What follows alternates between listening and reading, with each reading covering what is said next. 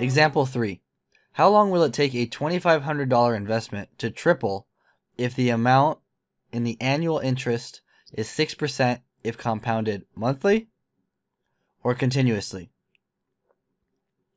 If you think you know how to do this problem, go ahead, pause the video, and try to do it on your own right now. If not, I'll set you up with a couple steps, and then you'll be able to solve it on your own. So first of all, let's write down our formula for compound interest. So if you're going to compound anything that's not continuous, you're going to use this formula.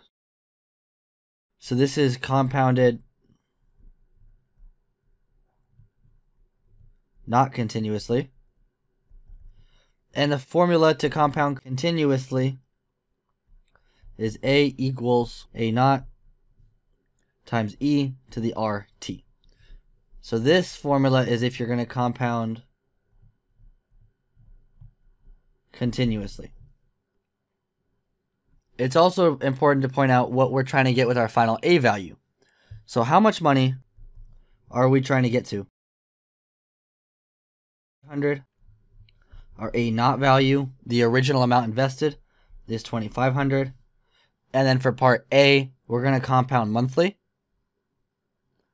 And so K is going to equal 12. And then for the continuous one, you don't need K. So go ahead, try solving these on your own. So we're going to compound monthly.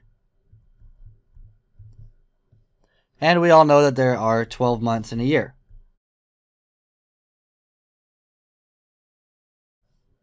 So this is 7,500 is equal to 2,500 times 1 plus 0.06 over 12 times 12t, where 12 is the number of months in a year and the 0.06 is your interest rate. So now we're just going to solve that. We're going to divide both sides by 2,500 and we get 3 is equal to 1.005 12t. So now you take the ln of both sides, ln of 1.005 12t. And because of ln properties, we can move the exponent to the front, ln of 1.005. So now you divide both sides by ln of 1.005 equals 12t. Divide both sides by 12. And you get, this is ln of 3 divided by 12 ln 1.005, which when you put into a calculator, you get t is about 18.355 years. So what this means is that if you compound $2,500 monthly with 6% interest, it'll take you about 18.25 years to get to 7,500. Now let's look at if we compound continuously. So if we compound continuously, our formula is A of t is equal to A naught e to the RT.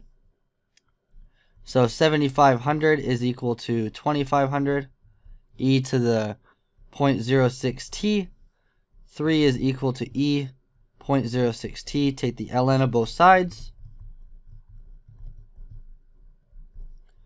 So you get ln of 3 is equal to 0.06t because ln of e is 1.